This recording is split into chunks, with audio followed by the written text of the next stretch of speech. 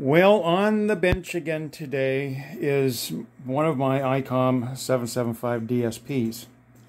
The reason why it's on the bench again, and this is the same radio that I had an antenna tuner issue with that wouldn't tune on 15 and 10 meters.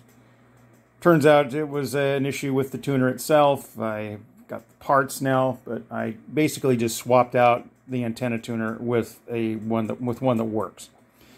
The problem I'm having with the transceiver now is that it's off frequency on AM and FM. It's fine everywhere else. I happened to be chatting with a buddy of mine on HF last night, and we were bouncing back between modes, and he told me that I was transmitting a tone when I was on AM. He recorded it and played it back for me, and I said, "Yeah, the thing's off frequency." So I took my other 775 over there and went to the same frequency, terminated everything into dummy loads, and sure enough, it was off frequency by 500 hertz. So I was a little bit puzzled. It's DDS VFO, so usually there is no separate adjustments for those. Those are determined by the DDS itself. And it turns out, yep, there is. There is an FM oscillator adjustment. Why there is one, I don't know, but well, I guess the guys that designed the radio said, well, you need an FM oscillator adjustment, because this apparently also affects AM as well, but we'll find out. Because FM and AM are identically off frequency by the same amount. So my guess is that adjustment is there for whatever reason. It affects AM. So let me get this sucker opened up, and we're going to see if we can get this adjusted correctly. Alrighty, for this adjustment, we need to adjust L22. We set the radio up on 20 meters, 14.1 megs, which is where we have it now on FM. Put it into my dummy load. I have my tap installed, and we're going to use the HP5334A for our adjustment. And here is the component we have to adjust. So I'll just put the radio in transmit and make the adjustment, and we'll hopefully everything will be fine.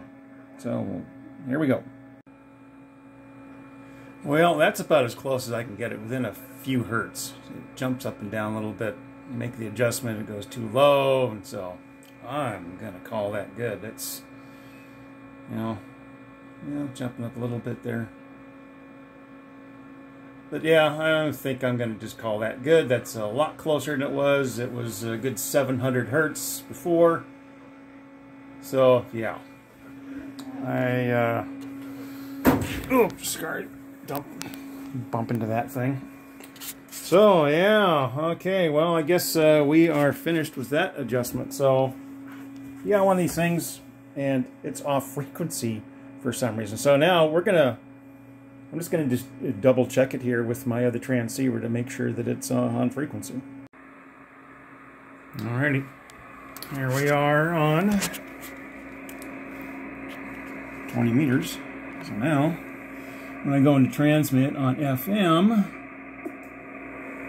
there's no beat tone at all. Before there was a significant beat tone there. So that worked. Now let's go to AM and check the same thing. And there's no beat tone there either. And there was before. So there you go. Yeah, that's really interesting. Why there would be a frequency adjustment just for that mode, that I don't know. So cool. I'll put the thing back together and slide her into place, and we'll double check it again. Okay, now I have this set 500 hertz high because this is how it used to sound when that was on 00. It would sound like that on AM, and it's not supposed to do that. So we made the adjustment, and now, so when I transmit on 14.1, it is on the money. So, yeah, okay, there we go. So, anybody out there has one of these rigs, and you have this issue, that's all you have to do to fix it. Anyway, Santa Claus left this for me, and I plan on kind of doing a video on this radio. I'm still learning all of its functions. It has got a lot of expansive coverage for satellites. So yeah, once I can drive it a little bit better, don't look like a a frickin' moron, I'll do a kind of a review on it. But anyway, I think this is it for today. I'm glad I got this. I'm glad there was nothing really wrong with the radio other than just needed adjustment.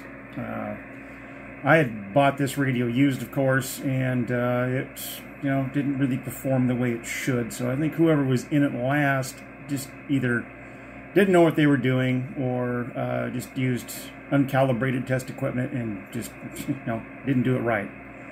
Because it used to have a sticker on the side of it that if you broke it, it would void the warranty. So it had been sent to somebody for some work, but they certainly didn't do a good job. Anyway, I think this is it for now. I will catch you guys later on down the road.